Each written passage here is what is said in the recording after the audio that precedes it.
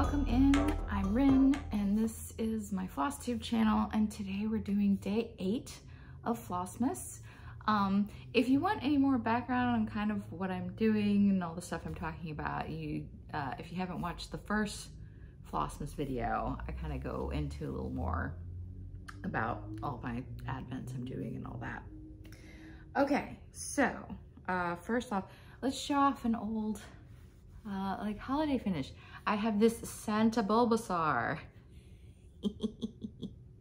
So this pattern is from So Nerdy by Bree, and you can find all her patterns on her Etsy store. I put this cute little gingerbread people fabric on the back, and I got this with printed snowflakes on the fabric. I think that's a standard like spike art one you can get or something, but yeah, he's so cute. If you've been, you know, watching my channel or following me on Instagram, you've probably seen that I've done like 12 months of Bulbasaurs, so I'm going to show off a few of the winter ones here.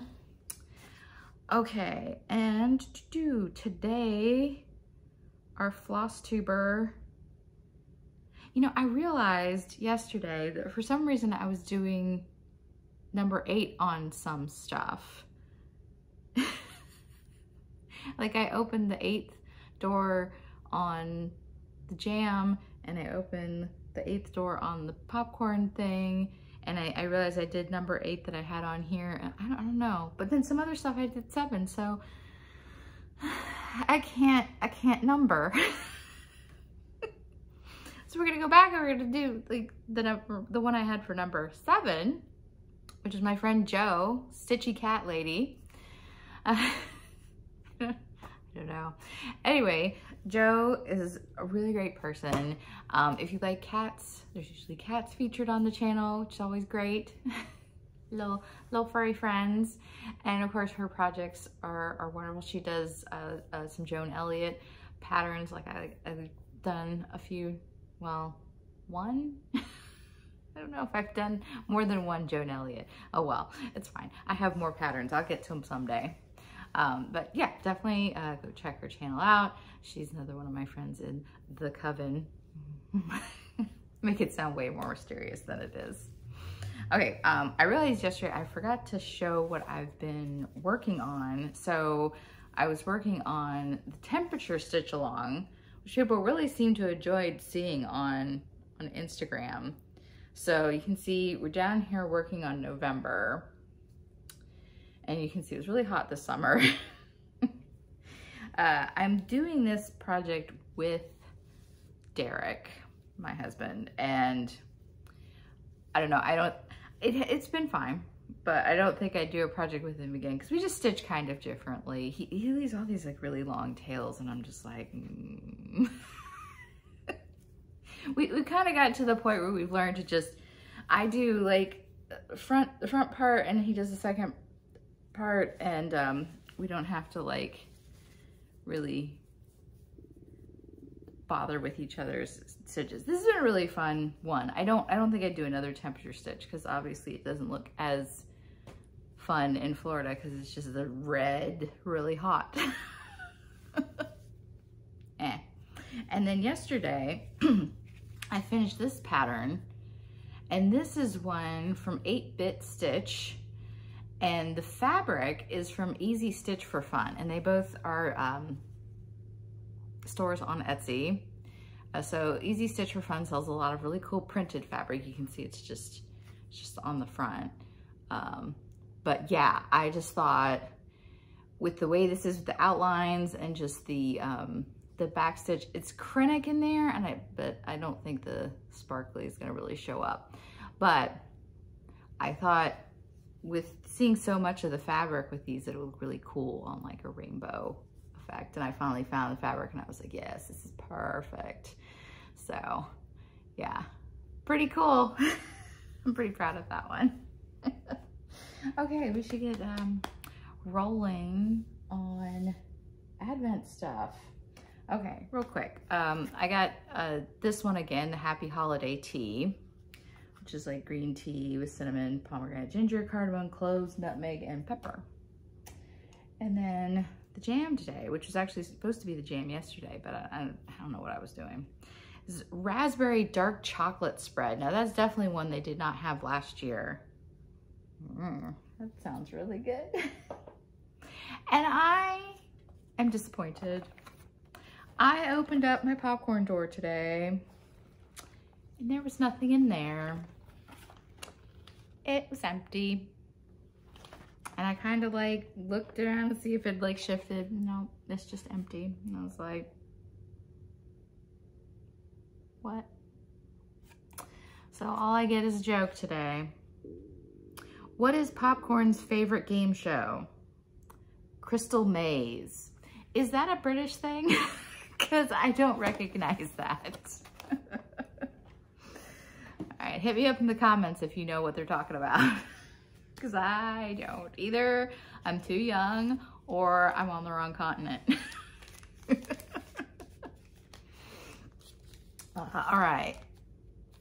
What we got in here today? Feels like floss. I know you're shocked.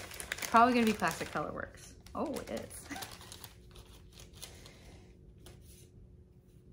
Grasshopper. Oh, that was really nice. It's a nice green. Yeah. Nice. That is pretty. Also gonna show off a little something. I went to Joann's yesterday and I got a copy of Love Embroidery because look at this project. I haven't done a whole lot of embroidery, but I want to try out some more. And it's just so cute. So cute. Someday I'll get to that. Moving on. All right, today we got a little bag clip of some sort. Wow. Today we have Masters of the Universe. I'm such an 80s kid. Okay, so we could get He-Man, She-Ra, Teela, Man-at-Arms, Mossman, Skeletor, Trapjaw, Triclops, Hordak, and then there's some exclusives. It looks like it's his pet tiger. The exclusives, which the name is escaping me right now, and I'm sure somebody will tell me down in the comments.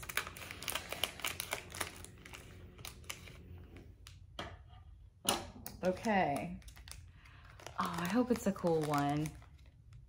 Hey, Skeletor's not bad. Skeletor. I cannot do the voice. He's like ugly cute. I love the detail they put on his little staff. Like that's, let me hide behind it. That's pretty good. That's pretty good. That's funny. I like that one.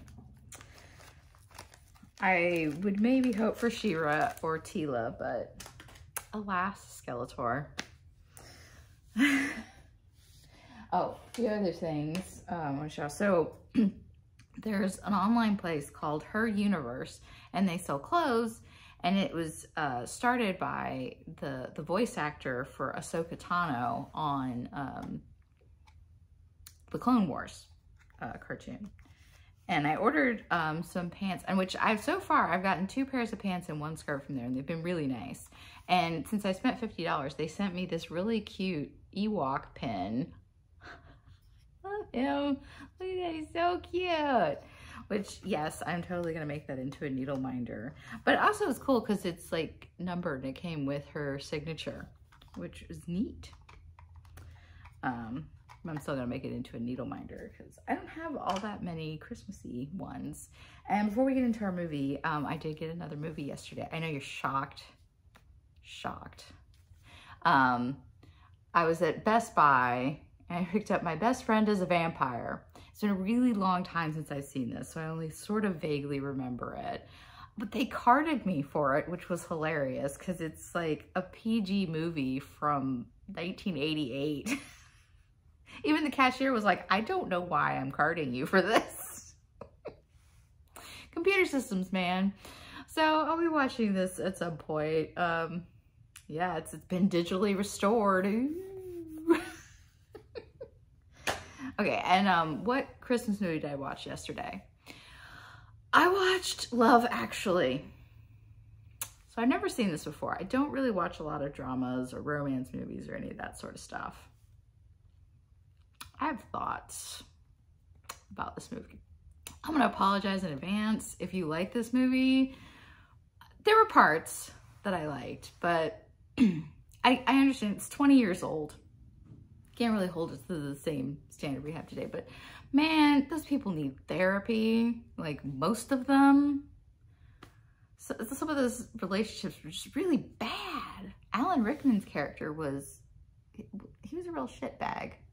You know, I don't cuss on here a lot, but I think if you've seen the movie, you know, he was a terrible person.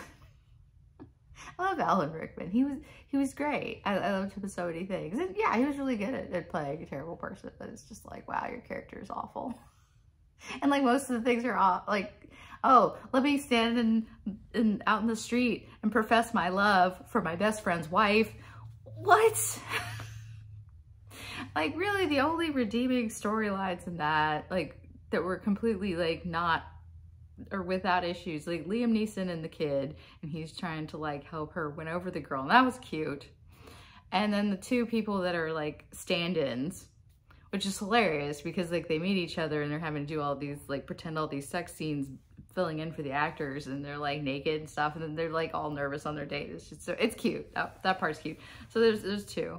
The guy who goes to America, that looked like it escaped out of a National Lampoon movie and just like inserted itself into this movie. I was like, what the hell's going on here? I mean, you had Shannon Elizabeth and Denise Richards, and I'm just like, this is a different movie. This can't be the same movie as the rest of this movie with like Emma Thompson and Alan Rickman and Liam Neeson. Like, I don't know where that part came from. Anyway, I don't know if I'll be watching that again. There's a lot going on in that movie. Anyway, we're gonna move on. We're gonna see what I got today. Yeah. But yeah, I'm sorry if you really like that movie. Yeah, you can like what you want. I like stuff people don't like. Oh, Honey, I Shrunk the Kids. Oh my gosh, I haven't seen this in forever. So much nostalgia this month. Oh yeah, I'm gonna definitely have to watch this. It's been a really long time. You know, Rick Moranis was so big in the 80s, and then he just sort of disappeared, and I didn't find out till recently this is because his wife passed away, and he basically dropped out of acting to take care of his kids, which, I mean, good for him. Like, that's a good father, you know? His kids needed him, and he was like, I'm just gonna do that. You know, despite like having a really like burgeoning career that was going well. But hey, you do what you gotta do, right? But yeah. Oh man, I remember this was so big when I was a kid. Such a popular movie. But yeah, that'll be a fun one to watch later. All right, going a little long today, rambling about assorted sundry things. So I'm gonna let you go. I gotta go grocery shopping, and I hope I will see you tomorrow. Bye.